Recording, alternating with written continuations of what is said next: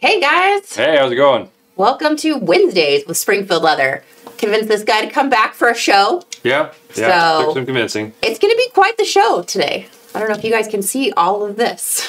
Yeah, we got some serious prep work going here. We got, I think, almost, 20 different finishes, essentially? Yeah, I think so. At least 20. Yeah.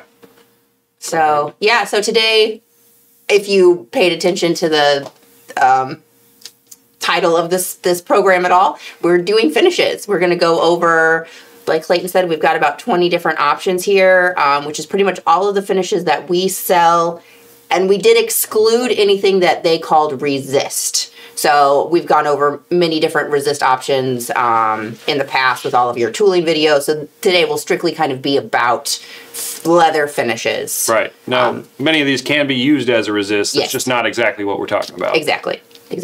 Yep. So we better dive right in because we got a lot going on. So you can see we did some coaster samples beforehand where we finished half of a natural coaster with each finish, both Herman Oak and import. Right, so the import's going to be your lighter color veg tan, and that Herman Oak is kind of that darker tan. Yes, so we've got this is going to be your import leathers, all the kind of white, brighter one, and then this is your Herman Oak, this dark peachy toned color. Exactly. So where do you want to start? Well, so why use a finish, Clayton? Why use a finish? Yeah.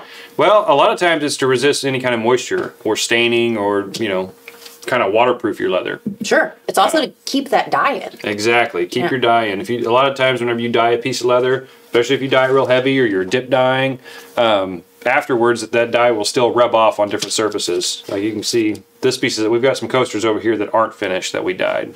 And you'll see the difference. We're going to finish a few of them for you guys. And there's a big difference in the tone, the warmth of the colors. Yeah. And that pigment is still sitting on top. So anything that didn't get drug into the leather by the alcohol carrier, the pigment is still just sitting on the top. So yeah, like Clayton said, that's going to rub off. So you really need to make sure that you kind of get that pigment off and then put a sealer on it so that your clients aren't having issues with their leather products. Mainly today we're going to be dealing with veg. Clayton did bring a couple stools in that we might just kind of go over real fast about if you want to liven up your upholstery leather, but mostly today will be about finishing vegetable tan leather. We did airbrush about 5 different colors of coasters over here, so we'll be using the finishes between those, and then we've still got some natural in addition to kind of showing you what's going on with our kind of pre-finished ones here. So you want to talk about applicators real fast? Sure. Okay. Yeah. We have a lot of them. Yeah, there's a number of different ways to apply your finishes. So first, you just got some sponges. Right. So these are just your Dollar General Oslo. What is that? I don't know. I don't know. What, it doesn't kitchen matter. Sponges. Yeah, just plain old kitchen sponges, not the kind with like the scrubby pad on one side. You don't want those. But just plain old sponge. Yep. We got our wool daubers. That's a classic, right? Comes with every bottle of dye. Just your little standard wool dauber. So that's a thing. We've got natural shearling pads. So these are just kind of scrap pieces that have been cut and trimmed. You don't want to leave the hair super long on these guys, so you kind of want to trim off that excess and then make sure you get all the excess fluff out of it. Yeah, get all the fuzzies out of it. Yeah, because that will come off in your finish and you don't want that. Those are really great for dyeing larger surfaces. Right, and then we've got, this is the synthetic wool pads that you could possibly use if you wanted to. Yep. We've kind of got some miscellaneous wool pads. These are kind of just, I think, a little bit of a cheaper version that we sell. Different shearling pads. Yep, just different. You've got your canvas cloth. Yep. So just little canvas sheets. This is our medium weight canvas. We sell burnishing cloths, but you could just use this. You could probably even use denim, like your old denim if you wanted to. Could. Possibly. Horsehair brush. Yep. For some buffing. My favorite, the airbrush. The airbrush. So typically most of the finishes that we apply to leather here in the shop will either spray through something like an airbrush or like a gravity-fed cup gun that we have hooked up to our compressor with a little air regulator. And that works really well. If you can spray your finish, I would suggest it. Wiping it on, you can get some great results still depending on which one you choose, but spraying it works best. And yeah, to get the most consistent, you don't have to worry about streaks. I know when we were doing a lot of these samples yesterday, we have a lot of streaks because we use the dauber. Yep. And it's hard to avoid that. So airbrushing is really the ideal way to get that finish on. You can get much more consistent light and even coats. Exactly. Yep. And it's always best to go with multiple light coats whenever you're spraying or wiping it on. That's going to be a lot more durable. It's going to resist moisture a lot better than trying to lay it on in one heavy coat. Yeah, I think we actually have an example here. We put one of these, we put on one big heavy coat, and we pulled it up this morning and it cracked on us. Exactly. So we'll kind of go over that when we get to it. Yep. Well, I guess we'll just start here at the beginning. Okay. With saddle soap or Pro Clear? We'll start with Pro Clear. Right. With the saddle soap, he's like a special finish. I don't know. Right. You can do anything with this. You can finish things with saddle soap, kind of. You can, clean and condition. You can refresh. Yeah, so he's just kind of your all-in-one. You might use him in addition to whatever finish that you choose. Exactly. So saddle soap is, I don't know. So starting with Pro Clear, whenever we applied this yesterday, we used a dauber. It's a really thin viscosity finish. I liken it most to the Angelus acrylic finishes. It's just an acrylic finish just like those, but kind of our own brand on it, our own take on it. But we had some pretty good results. We used a dauber. I don't know how well you can see that. Let's get a close up there. So you can kind of see, we left one side. There we go. Yeah, there it is.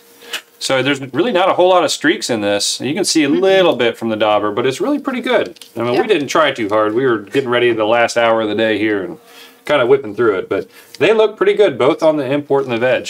That way, there we go. There it is. Yeah, really pretty consistent. Yeah, pretty good gloss to it. I'd say it's most like probably the high or the high gloss or the satin on the acrylic Angelus. Yep. So since it is a really thin viscosity, it sprays super easily right through your airbrush, cleans up with water. I usually throw some hot water in the airbrush just to spray through it and clean it out before I put it away. Okay. So that's a pretty good option. Moving on, Angelus 620 matte. Yep, so we've got just this guy. So this is our matte version. Mm-hmm.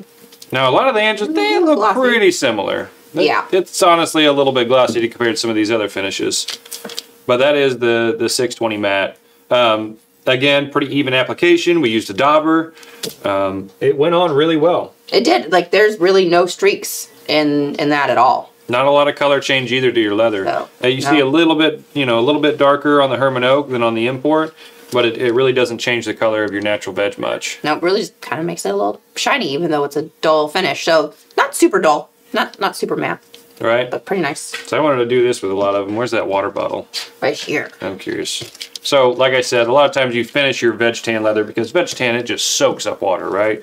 So I would kind of want to just test some of these and see. You can get a pretty good difference on how Look at that. how it resists water since we only did half the coaster. Yeah, it just stands right on top of that acrylic finish. Obviously, eventually that finish will wear off. You'll start to get some moisture penetration if it sits there long enough, but it does pretty well. You know? Yeah, there's really not much soaking in on there. Very nice. I know, I like... We should do that on all of them. That's just fun, yeah. Right? It resists really well.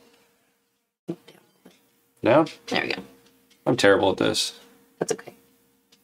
Yeah, look at that. Okay, so that's the Angelus 620 matte finish. Yep. Stick those there. You want to try it with the Pro Clear real quick? Let's see what the Pro Clear looks like while we're at it. Similar results. It really stands on top of it, resists the water pretty well. Same thing with the import. And this was just one coat on each of these finishes. We didn't do multiple coats. So that's the Pro Clear. Yep. Okay. All right. You're gonna. Awesome. I'm gonna drive you nuts because I know I'm gonna disorganize these. Oh, that's fine. What's the second one you did? Okay, so this is the matte acrylic finish. That was the second one. First one we sprayed, second one we showed you guys. So, okay. So, All right, moving on, we got the Angelus 610 High Gloss. And that would be this one. See if we can see much of a difference. It might be kind of hard to tell on camera. I mean, even from the matte Angelus, but it's a little shinier. It's got a little bit more of a gloss to it. Honestly, not a lot. but still, I mean, it went on pretty even. It's got a nice, there's not a lot of streaking going on here. So, Exactly. pretty good finish. Go ahead and spray those, Liz. Spray these.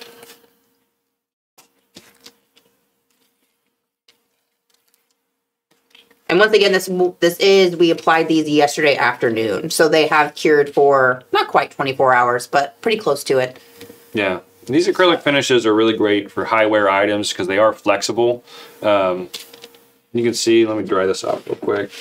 They are pretty flexible, so you can bend them around and you don't see a lot of cracking Nice. Yeah. So anything like belts, wallet backs, journal covers, things that you've tooled on that are going to get bent in certain areas, they do pretty well. Yeah, that's awesome. There's no cracking at all. And kind of just to point it out, guys, there's a lot of finishers on the market. And a lot of it comes down to personal preference. It's what you enjoy using. It's what you have a good experience with. Maybe it's what you learned, you know, from your predecessor, whoever taught you leatherwork. There's not like one perfect finish that you have to use with some thing. I mean, there's going to be ones that are better suited for what you're doing, but a lot of them are going to be pretty similar. Yeah. Pretty similar outcomes. It kind of just comes down to preference, a lot of it. Some of them do a little bit better depending on your application method, but like she said, they're very similar. So this is the Angelus 605 satin. Hopefully you can see a little bit of a difference maybe. Get some light on it. Pretty close to the high gloss. I am actually really impressed with these Angelus finishes for going on so well with a dauber. They did. Like there's really not streaking happening. What if we crease this real good and then try and wet it and see if water penetrates? See if anything happens. All right. So kind of broke the grain on the leather there. And it's really not getting through very much. No, still looks pretty good. Yeah. That's a good finish. Yeah, that does pretty well. Angelus, I mean, that's their, you know, their main industry is the shoe industry. And so they really, I think, have spent a lot of time and effort to kind of come up with a really flexible finish and paint option. So Angelus also, you know, makes all those acrylic paints that you can use with your leather products. And they really have tried super hard to get a flexible option that's not going to crack on you with wear and use. So that was the satin. We're moving on to Angelus 600. And honestly, it's number 600. I didn't know exactly what it was, so we had to look it up. Kind of just their standard finish. Standard acrylic finish. It's a semi-gloss to satin, something like that. Yeah, I think kind you of can in between. Buff it if you want a higher gloss a little bit, but otherwise... Again, it goes on really well, just like the other Angelus products. Not quite as much of a gloss as the satin even, and pretty close to the matte, I would say. Yeah. There you go. Little experiments here. Where we go? I know, right? Again, resists water super well. Yep. Not a lot else to say about that. Pretty similar to the other ones we've done. Okay, black Resolene. You want to cover this one? Liz dyed this one. I did do this one. These don't look fantastic. However, we will... just do it? Yeah, let's just do it. So this is the only black finish I know of on the market. I guess there might be some more. You've got some edge coats, I suppose you could kind of use as a finish, but maybe not so much. But in any case, so this is a black finish. So if you are dyeing something black and you feel like there's still a little bit of issue with your dye and you want a little bit of help, you know, kind of evening out that color, you can use this black Resolene on top. So if we go to the overhead here, you'll kind of see, I mean, these streaked pretty bad. And then when it comes to the Resolene, I did shake them up before I use them, which you shouldn't do because that puts a lot of bubbles in it. And I actually I have my first one over here. And so this one, all those bubbles sat in that finish, which was not happy. So you want to make sure that this one you don't shake up, or if you do, you let those bubbles settle because that's going to affect your finish. But this, you probably want to use on black leather, obviously. It's more of a gray hue once you get it on there. It's not a super solid color. It's pretty liquidy. Not super dense on the pigment. So this can kind of just help you even out. Obviously, it's not great for just putting black on natural, but we got some black coasters here, so we're going to apply a little bit of Resolene to that and see what happens. Yep. So the instructions on the dye bottle tell you to go ahead and dampen your applicator.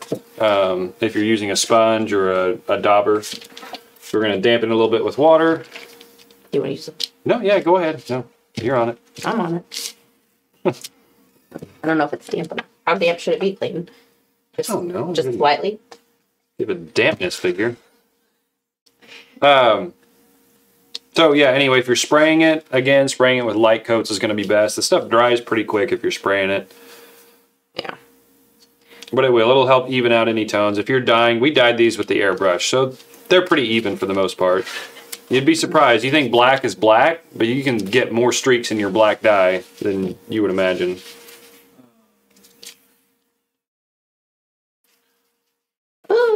go right in the circle. We need to be in our circle. See, guys, we even put a circle on there. We can't do it.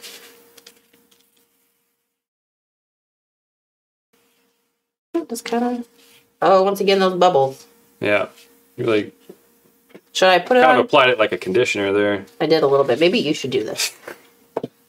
Try and do any better. It's kind of evening out. Yeah. I would go for. That does really. So this is. I mean, I guess it's unfinished. So once again, finishing all of your dyed, veggies is going to make them look classier and a little bit cleaner. So yeah, kind of getting one good coat and then. So that's the way to do it, guys. Look at those. Yeah, look Might at still be a little bit streaky, but it should dry pretty evenly, and it does. It evens out the tone, and see how quick that dried. Yeah, that actually looks up. That's okay. That's not too bad. Yeah. But I still feel like probably once you get to this point, then you want to buff it. I would. It's a little bit darker than, say, something like that. Yeah. Yeah. So that's pretty black. Nice matte. It's pretty matte right now. Okay, so there's your black finish. And also, guys, just, if you buy a bottle of finish, read the instructions. See how the manufacturer tells you how to apply handy it. instructions on the side, right? There really are. A lot of Phoebe's products will actually tell you to use saddle soap to clean your project beforehand. Yeah. So, I mean, that saddle soap is still fine. It penetrates the surface of leather, so you can still put a finish over the top of it, and it'll stick. Yep. All right, so that's you our can dye black through saddle soap, too. Mm-hmm. Sometimes I'll do it on my edges before I dye them. Okay, so we got that. Going on to regular Resolene. I'm going to try to buff it. Give it a shot. So regular Resolene goes on pretty glossy. It's got a similar gloss to maybe the satin or even the matte Angelus. But it did get a little bit streaky. Again, we applied it with a dauber in this case. And it's another flexible finish, so it really doesn't crack very much. Whoops. You can bend it over and, you might see the grain of the leather break eventually, but the finish really does a pretty good job at sticking. Yeah, pretty flexible. I'll hit it with a little bit of water, see how it resists water. Similar to the other ones, water stands right on top of it. It's not coming off, it's not getting sticky or gummy or anything. You are getting a little bit, so that might just be our application, but there is a little bit going through there. That's true, you're starting to see a few dots there. Like I said, we did all of these with just one coat. Yeah. Most of these were applied with daubers. So you can see maybe where we kind of streaked with the dauber. It's water's starting to penetrate there. Pretty good luck on the Hermano. Let's see who did this one. Oh, that was a Clayton. Yeah, that was me. Yeah. Not too bad. Still pretty good. Again, this is a pretty thin viscosity, so we will spray it through our gravity-fed cup guns or our airbrushes pretty easily. Okay. And again, it's acrylic Resolene, so cleans up with water. Pretty easy. Moving on, institutional leather finish. Let's grab these guys. Now, unless you're in an institution, which is fine, I don't really see much of a reason to bother with it. I don't want to talk bad about anything, but I'm sure it has its place. We just didn't have a lot of good luck with this one. Yeah, it's streaked pretty heavily there. It's streaked. If you, we applied it with a dauber, so you can see where it kind of got thicker in some parts than others. And so it didn't apply as evenly as some of the others. Yeah. So it's going to be super safe to use. I mean, I guess if you've got kids, you're using it with kids, and you just want something that's just the most kind of edible, non-toxic. Yeah. Not edible, but not edible. Are you smelling it or drinking it? Smelling it. It smells like. It doesn't smell like hardly anything.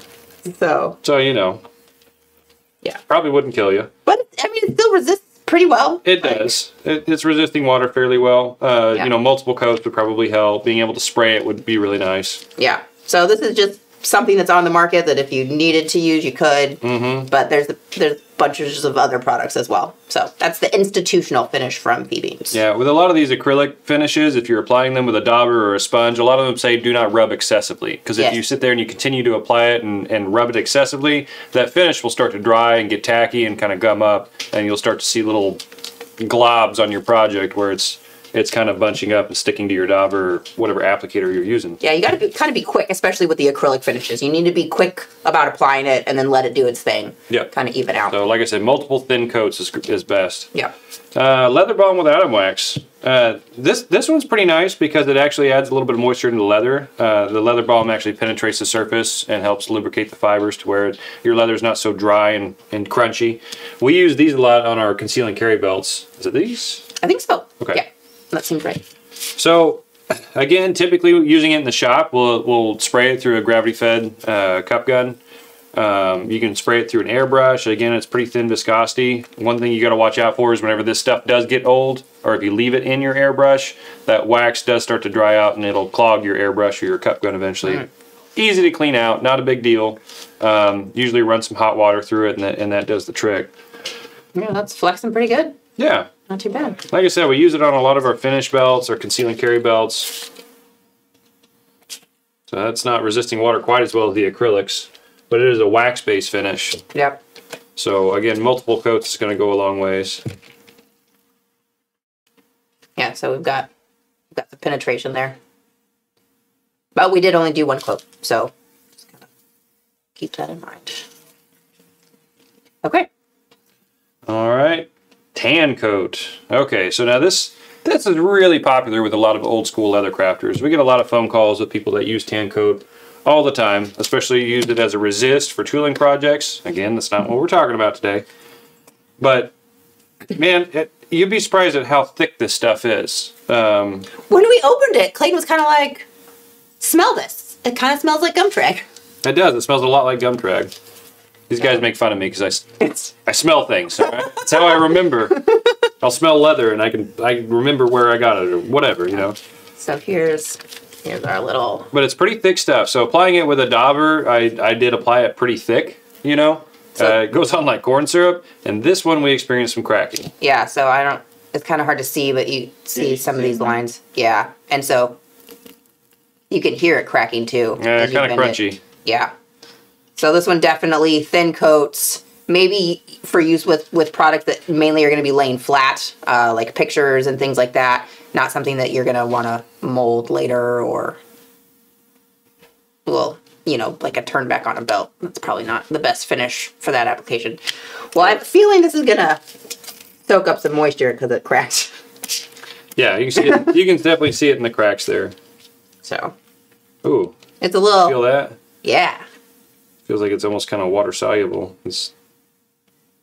We did do these last night, so you would think that would be cured at this point. That's kind of diluting. But it is. A lot of the acrylic finishes, you know, you can rub your hand on there and they don't re-dilute with water. They clean up with water while they're, you know, before they're cured. But once they cured, they shouldn't be water soluble anymore. You can almost kind of see how this one's like smearing. How jelly it is. Yeah, it did kind of turn into gelatin. Yeah, I can feel it. So that's, I don't know why. Tan coat is gelatinous. So that's tan coat. That's tan coat. You can see how It's sticky like that stuff is getting. Yeah. Fun stuff. Yeah, read the directions.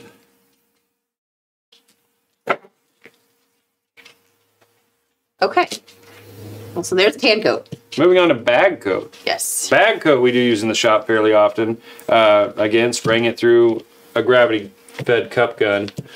I like it because it does penetrate the surface of the leather. It leaves a really nice, smooth, luxurious feel. Let me get that in there. It's kind of a pretty low satin sheen to it. Little streaky. Yeah. There, a little bit. It's not entirely the most protective finish. Like I said, it does kind of penetrate and it really makes it feel nice. If you don't like the feel of acrylic, you know, oftentimes you'll apply 2 or 3 coats of acrylic finish and it just makes your leather feel plasticky. Yeah. This stuff does a pretty good job at preserving the feel. Don't we spray our wallet interiors like the natural Herman Oak with the bag coat? Mm-hmm. Yeah, just to give it a nice satiny feel. Yeah, we usually oil it and bag coat it. Yeah. So it's kind of just a nice natural finish. Let's see what you got here. Not really too much of a water resistor. Yeah, so it can be diluted with water up to 20%. So, and it doesn't resist water super well. Again, after 1 coat with a dauber. Right. So you got some little bit of penetration in You there. can tell it's not soaking it up nearly as fast as the raw veg. So you can, I would say with 2 or 3 coats, it would do a lot better. Yeah. Again, a nice flexible finish. Oh, Okay. Alan says tan coat will not cure in less than 24 hours. So that's it.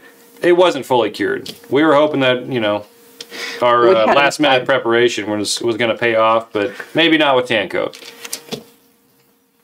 So Christian has a question. Something I don't hear a lot about is whether any finishes make conditioning more difficult later on in the lifespan of the product.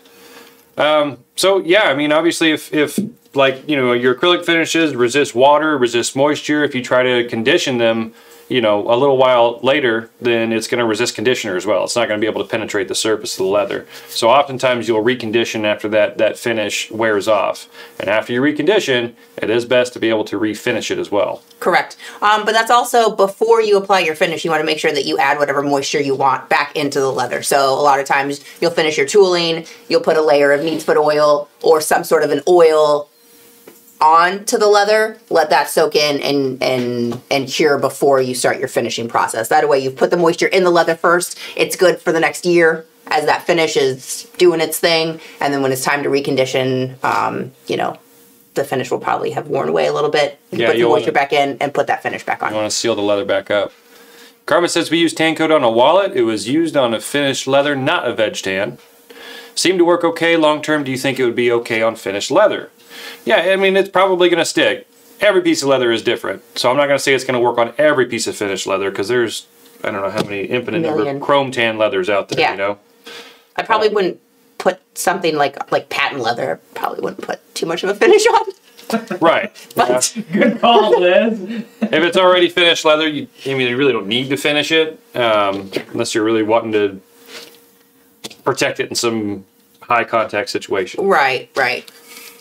All right. So what's next? Carnauba cream. This one's pretty cool. So I've recommended this to a lot of people for actually helping to restore the finish on some of their furniture, which would be chrome tan leather. And I brought a couple stools over here. We did do a couple of coasters with it, just like the others. And so it is a conditioner with a wax content. So once you apply it, it'll penetrate the surface, leave kind of a waxy layer that you can kind of buff to a semi-gloss later. Yeah, so you can't, I mean, you really can't really see it. This is the side that we applied the finish to. That one. Not a lot of color change. There's just a little bit of a sheen to it. Yeah, really no color change at all. Yeah. Yeah. So just kind of something, like this is a product that I use kind of in my gambit of finishing products, you know, when I'm making my knife sheath. So I'll apply usually gum trag to most everything, and then I might do a layer of carnauba cream, and then I might do a layer of saddle soap. Mm-hmm. And just kind of build up and condition and make everything feel good all around. Yeah, I applied this with the Phoebe's conditioning pad, which is kind of fancy. I like that. It's all embroidered. And it goes on super easily. It's user-friendly. It doesn't get all streaky or anything. No. It's one of the ones that you can just kind of keep rubbing until it's all rubbed in. Yeah. Yeah. Exactly. I did do half of a stool with it earlier. So I'll go ahead and hold this up. Think you can get a close-up of that? Yeah. Why don't you sit on the table and we'll see if that top camera will... See if that on the table. Okay. All right, so you can see on this side over here is where I use the carnauba cream. It's a little bit duller. This is a really kind of an old stool, so all the finish had worn off this this chrome tan leather, right? And so whenever I applied this carnauba cream, it really darkens up quite a bit. I'll show you real quick. Right here in the center, there's really nothing there. You start to apply that, and it'll start to darken up quite a bit more than you would expect. And that just means it was pretty dry. Pretty dry. Needed some moisture. Pretty dirty. Yeah. But again, this is a pretty safe product to use. It doesn't change the overall color a whole lot. It'll change the sheen a little bit, as you can see over here. But over time, as you sit on this, you'll kind of get a nice butt burnish on that. The gloss will restore. Like I said, this... It's a manual burnish. Yeah, this stuff has got a wax content, so it will burnish. Just kind of doing the other half of that there. And that'll take, I don't know, probably like a half an hour. Yeah, 20, 30 minutes to dry out, you know, depending on how much you put on, and you can reapply afterwards as needed. You know, if I was restoring something like this, I'd probably do 2 or 3 coats. Yeah.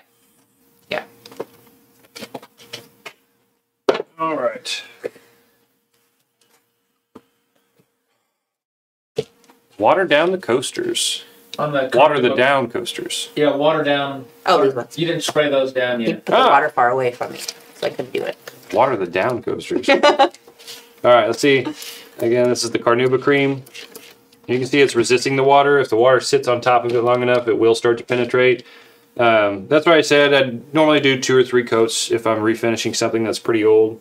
This being just natural veg tan with no finish on it to begin with, I'm not too surprised. Yeah. Again, if you're really looking for Super water resistance and moisture acrylic. repellent, Yeah. acrylic's going to be best. Yeah. If you're wanting to be able to burnish it, you know, to a high gloss, you're going to want something with a wax content.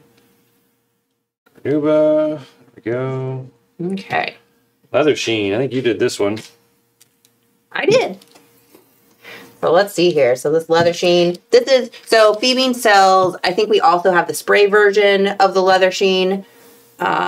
Is there 3 different kinds? Why do I want to say that maybe there's just the 2? No, I think we just have the aerosol can, and then we sell the liquid leather sheen. So pretty good gloss. Is this an acrylic? It is. Flexible, durable acrylic. So we're back to kind of some acrylic option here. So once again, you've got that glossy coat on it. This one didn't streak. Like, that looks pretty good. It's pretty even finish after we applied it with the dauber. So looks good. Even though he's hiding the water from me. Resisting water really well. Yeah. As expected with an acrylic finish. Doing pretty good. Probably a couple coats would be best. It looks like maybe I missed a couple spots here. With the dauber. Yeah. Got it a little bit of light in a spot or 2, but otherwise, pretty good. Oh, we're back down here. Yeah, not real streaky, nice even application. Yeah.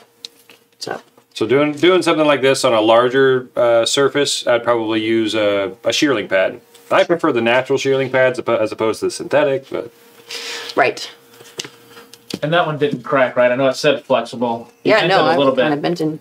Yeah, no, it's not cracking at all. Get overzealous with your bending. Just get overzealous with it. So to That hammer might be it. a little bit.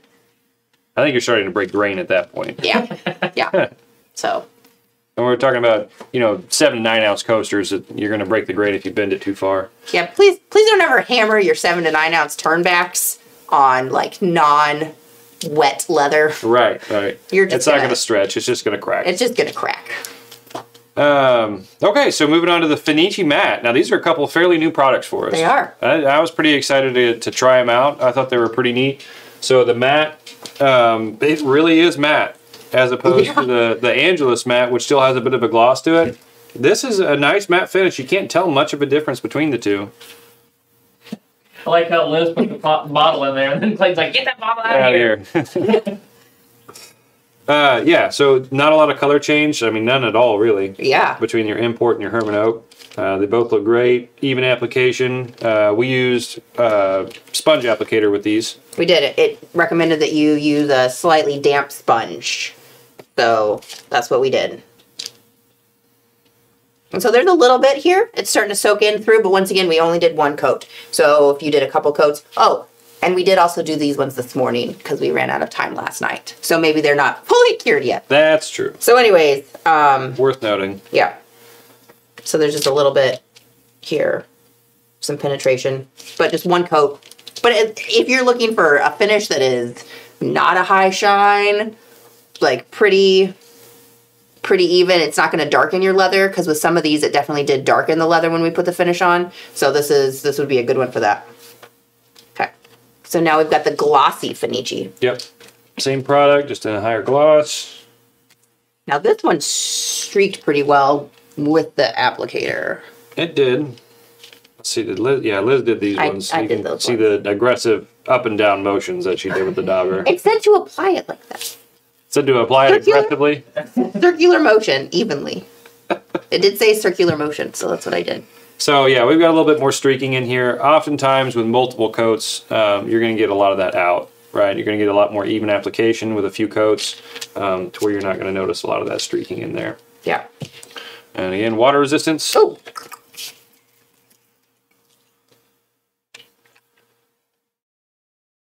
Yeah, about the same as the other. Not Yeah. too bad. It'll slowly start to soak in spots where the finish is thin. Yeah, so a couple coats on this one would be good. Yep. Again, it's water-based, clean up with water, super easy. Finichi really makes some great products, including their edge paints. So I don't want to dog that one too much because I am partial to some Finichi paint. Saddle Lac. Okay, so now we're moving into our aerosols. We do offer 3 aerosols. If you do not have an airbrush or spraying capacity, but you do want to spray on your finish, then we do have the aerosols that you can get. Yeah, I mean, well, we've got an airbrush. We've got, you know, the capacity to spray whatever finish we want. I mean, we keep cans of these aerosols around the shop because it is really convenient just to be able to pick up your project and just, you know, hit it real quick. Yeah, I'm pretty sure Denny quick shines everything. Right. Everything. Well, we stole all these from Denny, so he had some Saddle Lac too. Saddle Lac, I mean, goes on pretty well. It doesn't spray quite as well as the others. Told me I'm terrible at this. Doesn't spray quite as well as the others. If you spray for too long and you don't clean the nozzle of it, you'll start to get maybe some bubbles or some globs that come out and hit your project. So you'll want to be sure to make sure the nozzle's clear. Yeah. And gets a nice glossy finish to it. So this is a lacquer, yes? Yes. So this is our only lacquer finish, if I'm... I believe so. Yeah. And that just puddles right up. Yeah. So... Pretty good coverage. This was, you know, 1 coat. Yeah. 1 pretty decent coat with the aerosol, and yeah, no penetration. And when did you spray these? Maybe 15, 20 minutes before we started the video? Not very long. Yeah. That's the nice thing about spraying your finishes is you don't use nearly as much product, and they dry a whole lot faster. That's right. Yeah. Oh, it's good. Oh, let's see how that... Does that crack? Oh, I'm going to go ahead and bend it over. I have had experience with Saddle Lac in the past, trying to apply, you know, getting it pretty thick, and I have had experience with it cracking before. Yeah. But that was after, you know, like 4 or 5 coats. So this did, as you can see where I bend it, it is starting to kind of open up that finish where it's letting a little bit of water through. But it didn't crack necessarily. Yeah, a lot of times, So. you know, if I'm doing a belt and I've got the turn back and I've got the turn back bent over, I'll go ahead and hit that turn back again a little bit with some more Saddle Lac just to make sure and seal up where any of the leather had cracked. Yeah. Yeah. Okay. So there's your Saddle Lac. And then leather sheen. Leather sheen is kind of nice just because it does preserve the feel of your leather. Again, if you don't like some of the heavier finishes like Saddle Lac or an acrylic finish or the tan coat where it makes it feel kind of plasticky, this stuff does seem to penetrate the surface and give it a nice feel. Yeah. No, not really too much color change. Maybe slightly darker here with the import.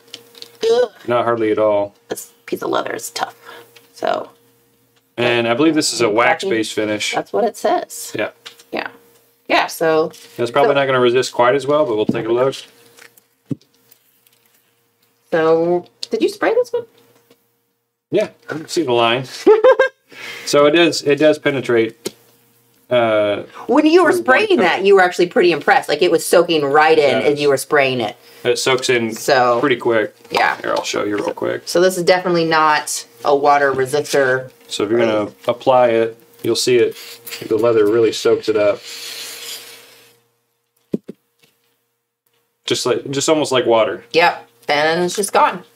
So you need several coats of this if you were, or just something that you weren't necessarily super worried about water resistance, but you just wanted a nice finish on it. So, but it looks nice. Woo! Yeah, it's starting to smell good in here. All right, Quick Shine. This is a local favorite. Local, I mean here in the shop. We go through quite a bit of Quick Shine. Like I said, it's super convenient in the aerosol can. It's another wax-based finish, really similar to leather sheen. So it's probably not going to resist water with like one coat nearly as well as something like Saddle Lac. But it does help preserve the feel of your leather a little bit, and it gives a much higher gloss than leather sheen. Yeah. Leather sheen's pretty dull overall. And you kind of see, it's not super high gloss. I mean, it's not an acrylic, but it definitely has a little bit of a sheen there. Yeah, and you can really tell a difference on something like black leather. I'll show you real quick.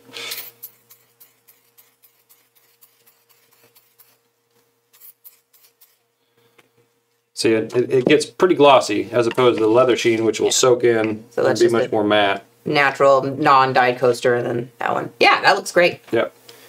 So let's hit these with some water and see what they do.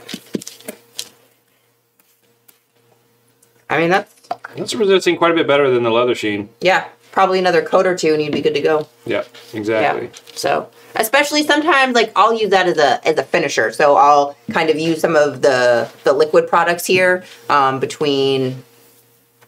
It's awkward. This corner. It's hard to see, right? Over here. Here, just lay it down and I'll do that. There you go. There we go. Masters Quick Shine. I mean, Masters makes the contact cement. I don't know if they make any other like leather finishing products. This is the only one I'm aware of, but they do also make the contact cement that we recommend so much. Correct. So. Because it comes in a nice, convenient little tiny can. All right. So that's that one. Okay, so we've got some pre-dyed coasters over here, so we're going to kind of go through and like play with a couple of these. We did bring our Pache airbrush in, and so we are going to spray a couple, but it looks like we've got a few questions here real fast. So Joshua says, this one's highlighted, so I'm going to read it first. Saddle lac has always pulled my dye back out, even waiting days after dyeing. So you're saying saddle lac pulls the dye out of the leather, essentially? I've heard that a lot as well. That's kind of a... Even after buffing, I just want to say, even after you buff it to get the pigment off the top. We got some dyed pieces here. Let's take a... Yeah. So what she's saying is, after we spray dyed these, after you dye them, there's still some pigment resting on the surface of the leather. It's definitely, it already came off on his fingers. Anyways. So after you dye it, it might be a good idea to go ahead and take something like a canvas cloth and just rub any excess pigment off the top of it. I tend to find that this isn't usually as necessary with airbrushing because you're not using as much dye. And there's just a tiny bit that really came off there. Yeah. But especially like if you're applying the dye with a dauber or with the sponge of some sort, you're getting a lot more pigment in that leather than if you were to airbrush. Exactly. So then applying saddle lac, something like that, it really shouldn't pull the dye out of the leather like you were saying, but not saying that it doesn't.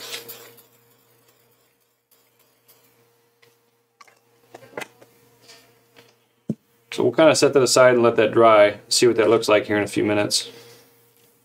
That's one coat. Okay, so we'll see what that does. There. Okay, well, Clayton, do we want to do a little airbrushing? Okay. Well, Robin's got a question. Why don't you read this one? So Robin wants to know, what finish do you recommend for horse tack, saddles, bridles, and breast collars? I mean, the prompter says Denny says saddle soap, so I can't say anything else but saddle soap at this point. Yeah, like if you've got tack coming in and you're cleaning it, like honestly, like a couple good coats of saddle soap as you go through is probably going to refresh that, clean it up, put the moisture back in that it needs, and get another wax layer on it so that it's ready to go back out in the elements. Exactly, yeah.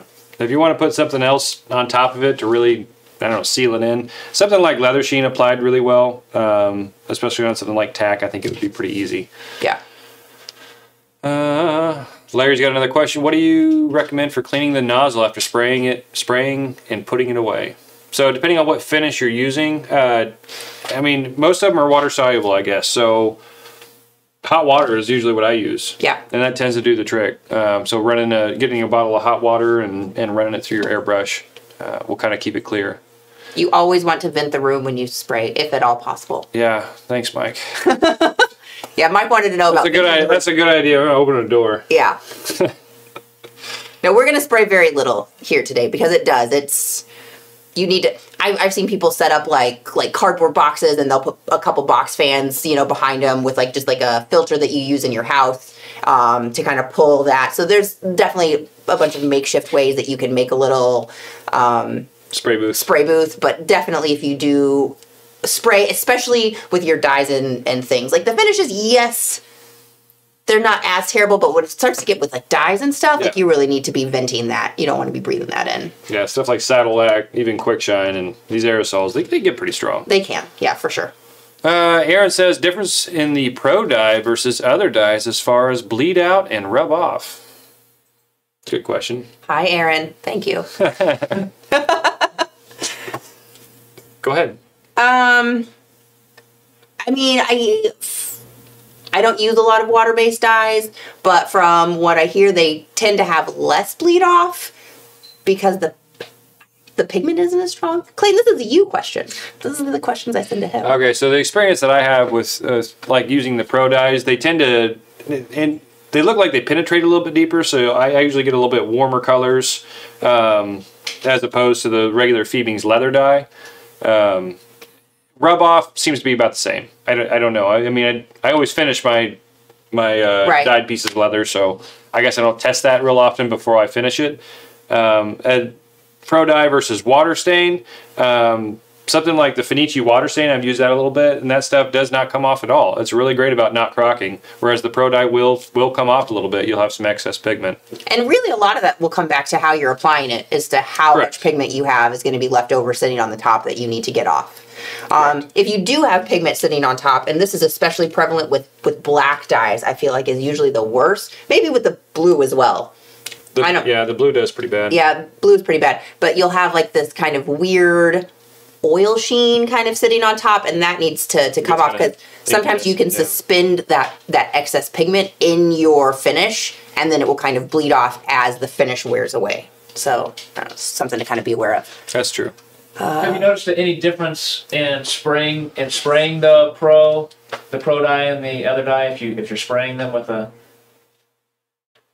airbrush, sprayer thing, a sprayer thing that has air that comes out? No difference in the performance. It does seem like the pro dyes they'll go on fairly dark and then lighten up quite a bit more as they dry versus the regular leather dyes. You'll get a little bit more true representation of the color you're going to have right after you dye it with the regular leather dye versus pro dye.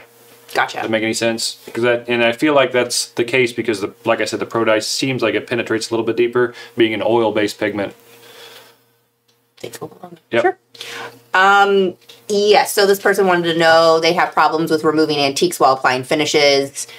Yes, because if you do, like Denny went over this in a couple of his, if you are applying your finish with a wool pad or something over your antique, you're just going to be pulling that antique out of the thing. So really spraying on a finish after you antique is the best method. Yep, that's right. I mean, Denny pretty much using quick shine on just about everything. He'll saddle soap it, he'll antique it, and he'll quick shine it. Yep, he'll resist it with something depending on what he's doing. If he does want to. A lot of times he'll resist it with quick shine. Yeah, he'll resist it with quick shine. Okay. Well, do we want to dye some of these coasters? Oh, yeah. Finish? Yeah, finish some of these coasters. For sure. We are already dyed. Yeah. So we did, I think, medium brown, green, blue, oxblood, cordovan, whatever that color came out to be. Burgundy, and then some black. Yep. Yesterday. Exactly. So what do we want to try? Well, any suggestions? Let's hear. We already used, this is leather. Saddle-lac. Yep. Is it? So, I think so. No, it was the sheen. This is the Saddle-lac that we did. Okay. It's looking kind of funky. Oh, you know what? This is my Resolene. That's my fully finished Resolene. Okay. Yeah. Okay. It is kind of looking a little funky. Maybe it needs to be buffed. Okay. Hey, Michael. Glad you like your belt. We will let Denny know. So I kind of want to try some more of this Pro Clear. Okay. I was kind of impressed at how evenly it went on, especially using something like a dauber. Sure. And if it can be another alternative, maybe a more economical alternative to the Angelus brand acrylic finishes, I think that might appeal to some people. Okay, so let's see what this does. So applying it with a dauber, we're going to go ahead and do half the coaster.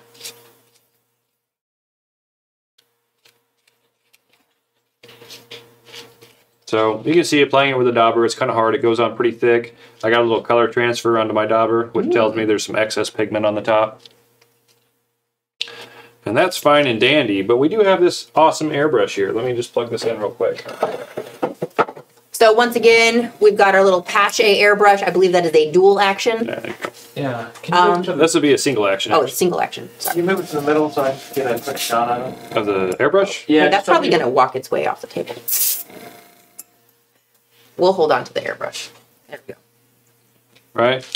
So we sell this little compressor that you can buy. I'm not 100% sure how much it is. I think it's like maybe like $100 or something. It's not terribly expensive. And then we've got the single action airbrush. We also sell a dual action airbrush. Correct. And then we sell these little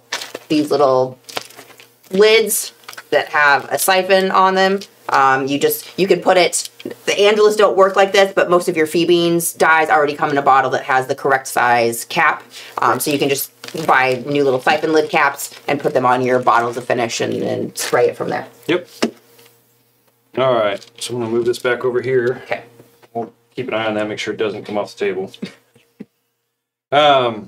So, all right, you can see, I got another overhead. All right, so you can see where I just applied that Pro Clear with the dauber. It's already soaked in. It looked pretty uneven and thick in spots, but that's not too bad. Oh, it's evening out pretty well. You can see a little bit of streaks in there. Let's go ahead and spray it with the airbrush.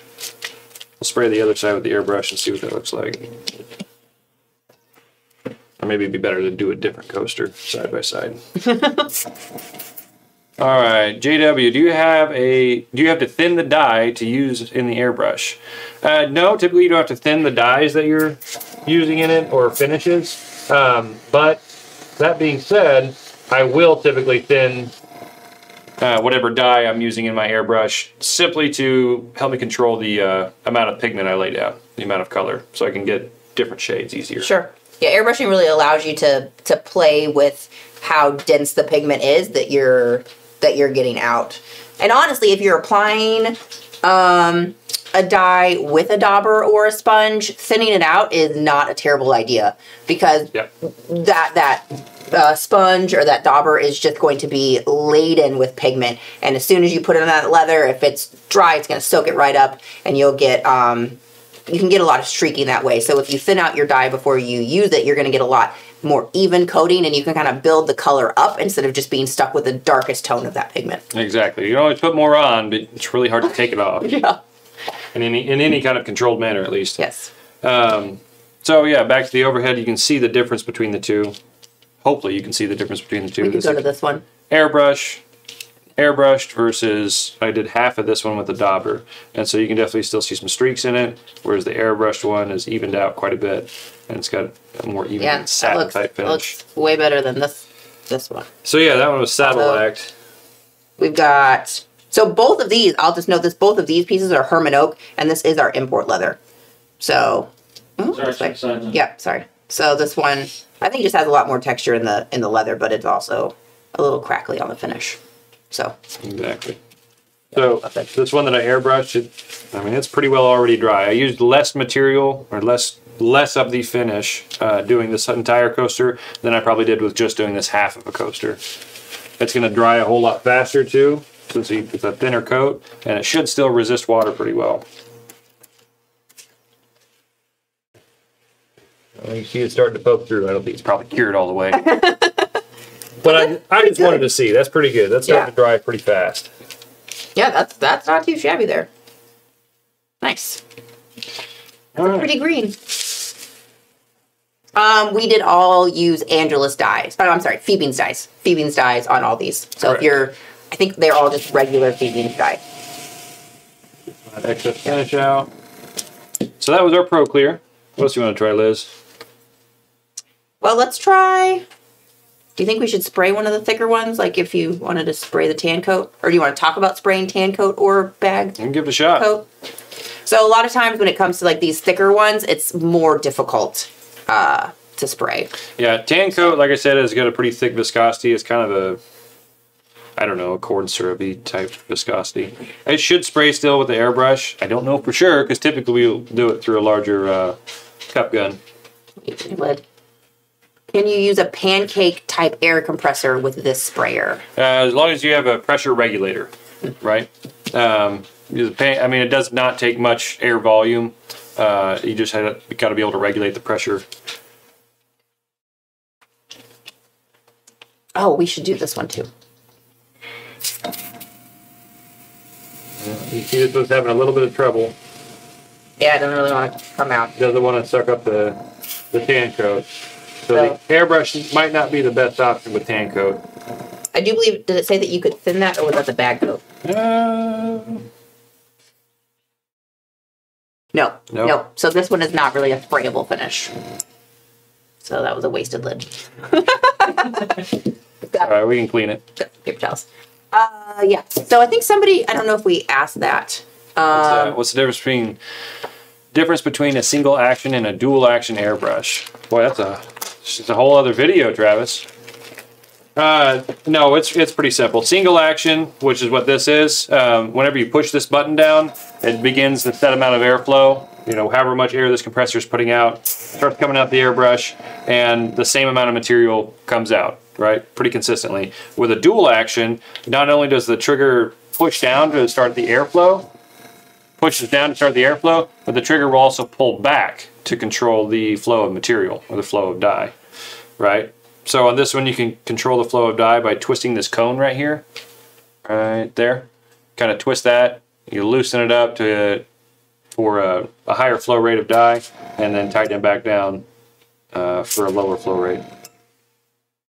Does that cover it? Yep.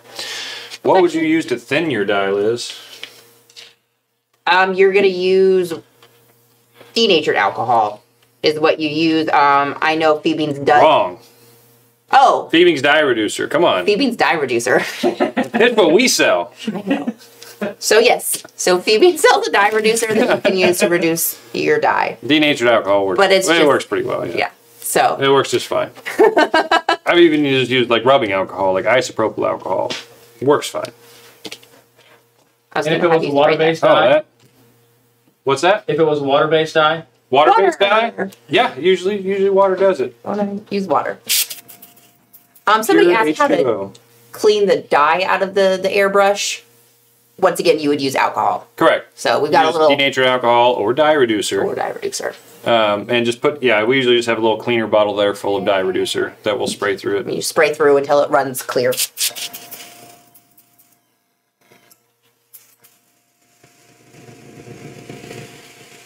Hold on. I know it's got to work.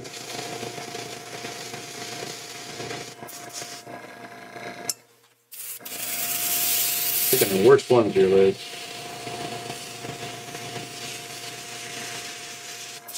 Airbrushing can be a finicky job sometimes. It is super finicky. Not gonna lie. Yeah, never just start airbrushing if you haven't tested it out to make sure that the flow is good, you're not getting like bubbles for some reason, or like spitting. Like sometimes the airbrush, if it's not cleaned well or for whatever reason, sometimes it'll just spit dots of things. Yeah. Then that's no good. So just gonna say, we did take this airbrush out of our spray booth in the shop, so anytime you walk up to this thing, you just don't know what's inside of it. yeah, that's true. Your thing isn't gonna fall off the table. Good thinking. Thanks. Man, this thing is not cooperating.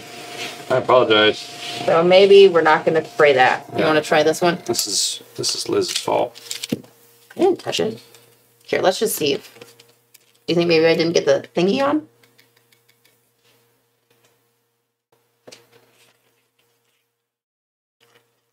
Atom wax? Oh yeah, that's atom wax. Yeah. Well, guys, let's see here. I guess, Clayton, we didn't go over gum track. Oh, that's and right. then gum track and saddle soap was kind of our last two hoorahs here as far as finishers. So Liz and I are pretty big fans of gum tracks. We are. Gum track, right? Or gum track account. And it smells amazing. It does smell really good. like a green Skittle. That's so specific. Not the apple Skittles. You know, the lime ones. Anyway, so we use this, Liz makes a lot of knife sheaths. I do plenty of knife sheaths. I've done holsters. But just working with veg tan leather, this stuff works really great for burnishing the edges. But we found out if you want to gum track your edges and you don't want to be really careful about getting it on the top grain, you don't necessarily have to be if you're going to leave it natural, right? Right.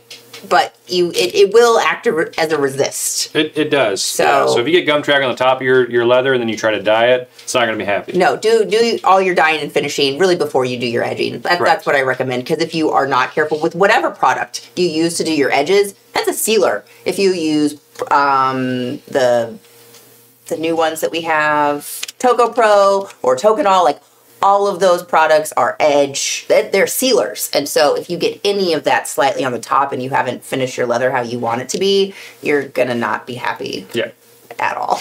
It's actually the same way with a lot of contact cements and adhesives. Yes, they will they will make a little spot. And yeah, so we've had it like you have to be really careful with your gluing if you're doing concealing carries and you still want to be able to dye the front of your belt, but you're gluing two pieces together. Watch out for that glue and make sure that you're not getting it on the front. I always recommend people clean the face of their leather with something like acetone, denatured alcohol before, just to remove any residual chemicals or oils before they go off dye it. Yep. Yeah. All right, so gum trag. Like I said, we get it on the edges. We're going to get it on the face. So and turns out. Yeah, it turns out. We kind of like it. Yeah, I just like to use it kind of liberally, right? So it soaks in. I use quite a bit of it. I'll just kind of get the whole face of it wet. And then while it's still wet, I'll start to burnish it. And so really you're just burnishing the top grain of the leather. And it really slicks it down.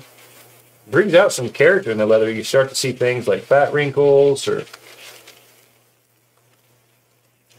It does darken it quite a bit. It will dry and lighten up some, but it will darken your leather. Yep. Kind of darkens your edges, gives you a nice burnish look. But yeah, no, so you're doing your edges and you get some on the front of whatever it is that you're doing. Just keep going. It's fine. It's going to look pretty good. Yep. The trick is to keep going and keep putting elbow grease into it until it really starts to get shiny. And look at that. High gloss.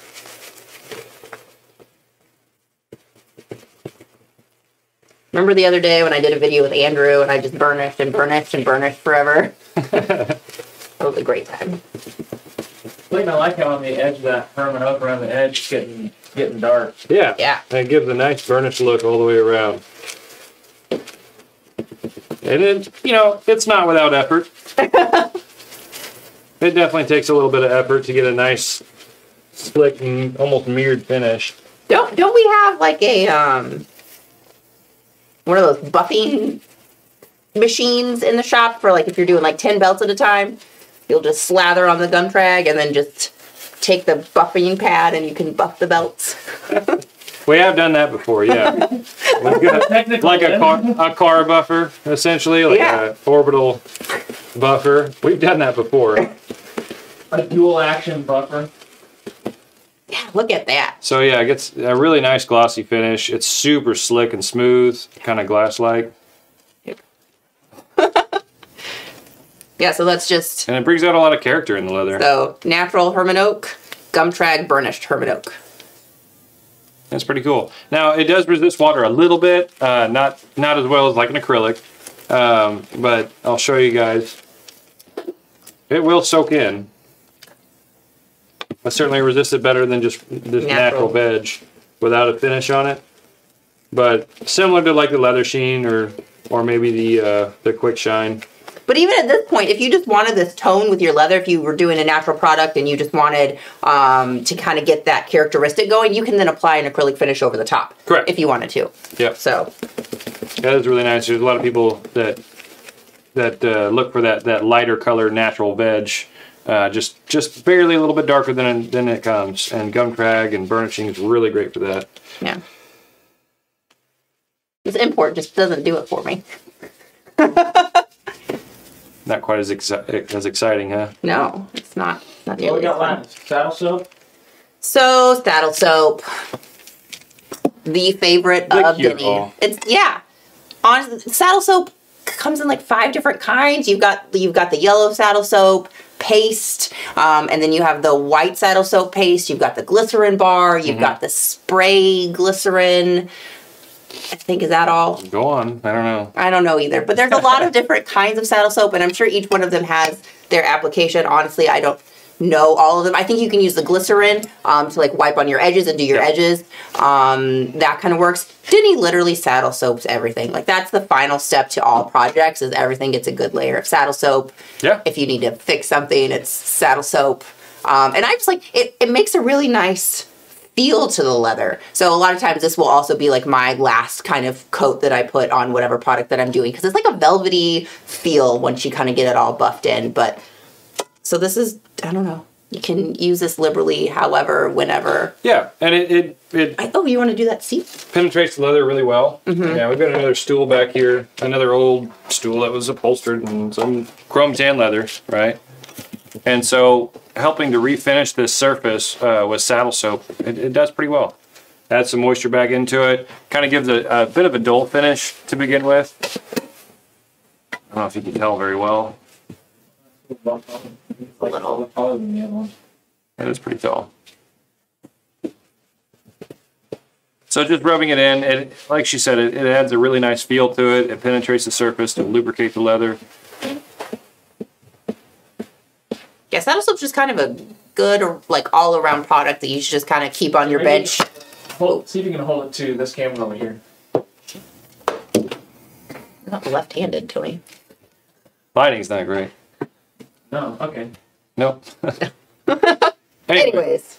Applications like this, it's super great. It's very versatile. It's really not harmful. I've never ruined anything with saddle soap. I can say that for sure. Yeah. Yeah. Yep. It'll go on just about anything. Well, do we have any other questions, comments, anything else? Did you want to talk about the brush? No, the brush. So one thing with like Atom Wax, same thing with Carnauba cream. They do a lot of times need to be buffed. Right. There's our Atom Wax right over there. And so I don't know. If you don't have a buffing wheel, what do we put? I don't know where's what now. Everything's been moved around. So if you don't have a buffing wheel, horsehair brush is usually your best bet, right? And you can also get like a soft chamois cloth. That'll do it. Any kind of microfiber cloth. But buffing the Atom Wax will really give a nice sheen to it. I honestly have no idea what's on here. It could just be dye. So, I don't know. Never mind. Yeah. So, brush out. A lot of your finishes do need to be buffed. So, just once again, read the instructions. If it does say that it needs to be buffed, we've got horsehair wheels on our burnishing machines, you know, with our sanding and all of that stuff. But this will do the job as well. So. Tony's typing. Everyone is quiet. Yeah, I'm all right with that. Did we just give you too much information? I mean, there's a lot here. It's a lot for us to take in, honestly. We don't use all of these finishes on a daily basis by any means. Sure. Like she said, I mean, a lot of them are pretty similar and serve the same purpose. So picking out your favorite one when you're comfortable working with. You know, there's a few that are better for applying by hand versus spraying. I'd pick out something like Pro Clear seemed to go on pretty well by hand. Same thing with a lot of the Angelus products. They went on pretty well with daubers or sponges. A lot of them that streak pretty bad, like the Institutional finish, streaked pretty well with a dauber. Yeah. Leather balm that can be a little bit challenging. Tan coat. Any of those you want to maybe avoid applying by hand if you have large surfaces to do. It might be fine on a belt. You're probably not going to notice a lot of streaks on a belt. But if you're doing a bag, be careful there. And what about spraying Angelus 620 matte finish? The Angelus spray is great. We've sprayed a lot of Angelus through a lot of our larger cup guns. But it's again, pretty liquid. It's pretty watery. Yeah, it's real similar to the Pro Clear. Very thin acrylic finish. Yeah. And so it should go through your airbrush or spray gun easily. Okay, all right. We're getting the wrap it up sign from Rusty here. Okay. So how does that saddle look on the green look? Oh, Joshua wants to go back to that green saddle lock piece. You know, it doesn't look that great. She said it would, you know, Liz pointed out it is on our import leather, and we didn't take a whole lot of care to pick out the most pristine coasters. Like we just kind of went in the shop yesterday and cut some really quick. Yeah, I don't know what to say. Take it over, Liz. It's not our favorite look out of all the ones that we've done today. So it did. Yeah, let's see. I've got a burnishing cloth here, so let's see if we get any. And that was the spray. The spray. Yeah. So this, I'm not getting anything coming off on my rag, but it does look like. Yeah, I can't really tell if that's pigment suspended in the finish, if it's come up, or if it's just a really like fat wrinkly piece. Yeah, I would, you know, if it were me and I did that, I would probably give it another coat or two. Yeah. And hope for the best. I haven't had that experience much with saddle lack in the past. So I'm hesitant to.